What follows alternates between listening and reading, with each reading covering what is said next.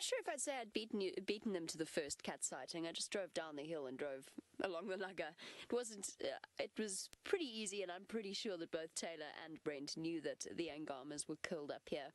So we thought we'd do a quick stop, since it is on the way to where we want to be, and just check up on them. Unfortunately, it seems as though most of them are in their drainage line, or this river system.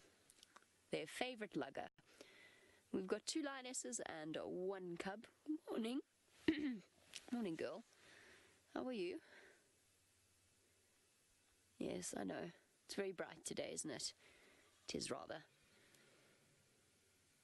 The ladies of the Angama pride. There's a... Just look at this cub. Sorry, Manu, look at the cubs watching the warthog. Oh, that looks interesting, doesn't it? There's a warthog on the other side of the lugger. And whilst the adults are not even vaguely interested in going after it, the little cub is definitely thinking, that would make a good breakfast. Now the oldest cubs, oh, there we go. There's the warthog. It's missing a tail. Or, no, there's its tail. Just for a second it looked like it didn't have one.